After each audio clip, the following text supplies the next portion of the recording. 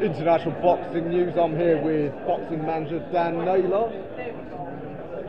Yeah, absolute pleasure. So you finally got your man Rylan, the fight against Sky's hotshot Adam Azim. I know you've been vocal on social media. You think Azim's not handling the pressure of being this golden boy? This is the one we wanted. Knew it was going to be obviously it's a tough fight, but I just think it's way too early for it. Man versus boy, and as long as we've got a full count, and Ben Shalom said it in one of his interviews, he is getting better fights on Sky, but he's a full count. Match room, Queensbury, sometimes you get in 10, 11 days notice. We've had 8 weeks. Charles was already in full-time training, and we know we've got to beat him. This is way too early for Adam Azim this fight, trust me. Do you think Adam is the talent that Sky and Shane McGregor think he is? Yeah, Shane knows what he's doing. I really rate Shane. I think he's a great trainer. I think he's a nice guy. What I've seen about him, he's a good fighter. He's going to go far, clearly, but this is just way too soon. I think they're putting too much on him. Personally, I think he looks nervous. I think it's just too much on his shoulders. He's a young lad. He's a talented lad, but I just don't think he's ready. It's not yet. His time will come, but this is too soon for him. 21 years old. Is it the physical or the mental side, or both? Because I was saying to Rylan, having seen them both up close, Adam's still got that boyish weight look about him physically. Look, Adam's a strong kid. Look what he's doing to people there. The opposition isn't great, but still, you've got to put him away. And he is doing it in good fashion. I'm not stupid, but yeah, I think mentally, he'll be halfway there. He'll be halfway there before you get in the ring. Because I think Charlton's so chilled. We've seen him today. This internet guy, I've been on the train with him down this morning. It's just had a kid. He's loving this. He thinks he's brilliant. I think all the pressure is on Adam. I think it's too much for him. And then I think physically in there, the first few rounds they're going to be tough. I expect Adam to win. But after that, they'll break him down. Even into them weight. It's a little 8-ounce gloves. Come quiet night. He hasn't been hit by anyone who can punch. He's barely been hit. And Charles will hit him. And he's got a chin as well. At one point he'll be kicked the next day. Yeah, I think mentally and physically it's just too much, too early. Was the fight difficult to make? I know months ago it was talked about maybe a couple of times and it never seemed to happen. I know you were vocal about it on social media. It did get my back up a little bit because we turned down, I'm not going to say the names, but we turned down some big fights, some good money, because I was told this fight was there and we were having it. I think this was way back in summer. So yeah, we kept biding our time and they said, oh, we should do a full count, and then all of a sudden they just said, oh, we're not ready for it yet, it's not happening.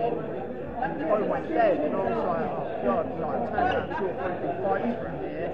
So I don't know what happened there. My personal opinion, maybe he had a bad sparring experience with someone, or that's the only thing we take from it. So we were basically being told, this is the fight, it's going to happen in summer, and then all of a sudden, no, it's probably not going to happen for another year, 18 months. So I thought it was dead in the water. And then they come back and said, are you still keen? I know we had a little, it didn't happen last time, but we're looking to go for it. And I was like, yeah, as long as it's definite this time, I can't be turning down fights for a man who's got a young child, you've got bills to pay, you're not fighting, you're not getting paid. So, and then all of a sudden it comes together quite quickly and they were great to work with. So I'm not sure what happened the first time. Like I say, maybe a bad spar, maybe you got hurt in spar and they thought, oh, we'll swerve this. And then after another good win, they thought, actually, we need to push Adam on now. Let's get an image on. People were calling for it. I was calling for it. But fans want this fight. They want to see it. They want to see how good he is. Charles, if he's the real deal and he's everything they're talking about, multi-weight world champion, then it's a deal for people like Charles. But because Charles is there, he's going to put the pressure on to break him down and to make it. As Rylan pointed out, no one's dealt with him in that sense. I mean, even Mark, who's 2 divisions up, had a hard time with him.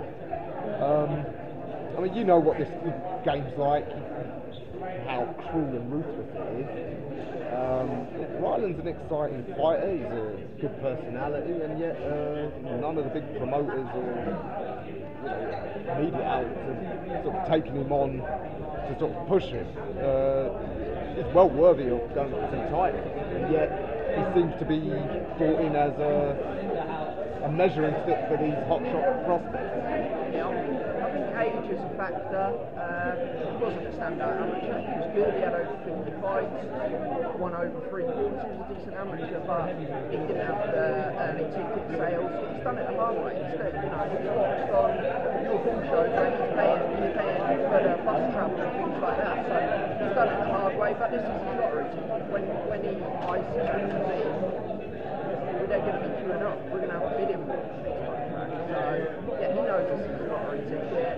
Joe Lord was a put in, then we get a little bad patch in the market. He didn't perform against Willis, don't get me wrong, but he's done the job. But we should have played that fight. But this is his way back in, and yeah, let's see the money when he gets Adam Azim. Is he getting paid decently for this fight? Yeah, it's a good pay. I've seen it. It's a payday. It's cashing out. We could have got a small fight in a 4-rounder or a 6-rounder in a warm-up fight. Still, he's getting fast fire. Still, he's warming up in the gym. Yeah, it's not there for he's getting paid well, and so he should. He's fighting supposedly the big pay prospect. So why should he? Absolutely. After this fight, whatever the result is, would you like to get him into some title fights? I mean, it's well worth it. Yeah, I mean, he can drop back down to 135, but he'll be strong and big at 140. He's going to put on a stone easily after the weight. He's going to be a lump at 140. He wants to stay at 140, and he wants after Adam Azim, he isn't even contemplating a loss. He feels he's got the mentally and physically. He's looking at gold. He wants gold after this. Why shouldn't he? This is going to put him straight up there. Yeah, he wants a nice deal. He wants a title coming his way. Yeah, and if those fights can't be made, would you look at like international sort of titles?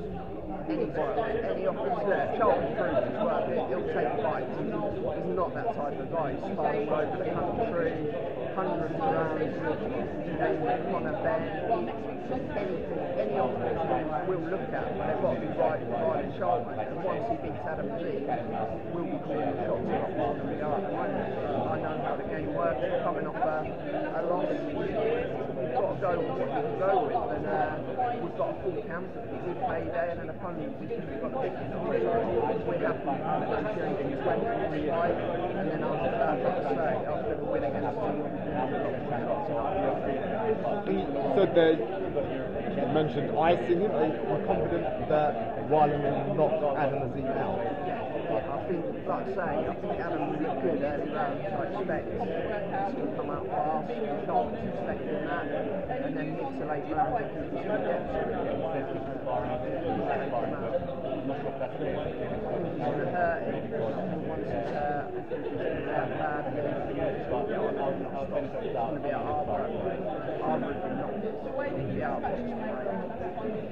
All right, you've whetted my appetite for this even more. It's going to be an exciting afternoon. Yeah. All right, Dan, absolute pleasure. Yeah, we look forward to seeing you at Ali Pally.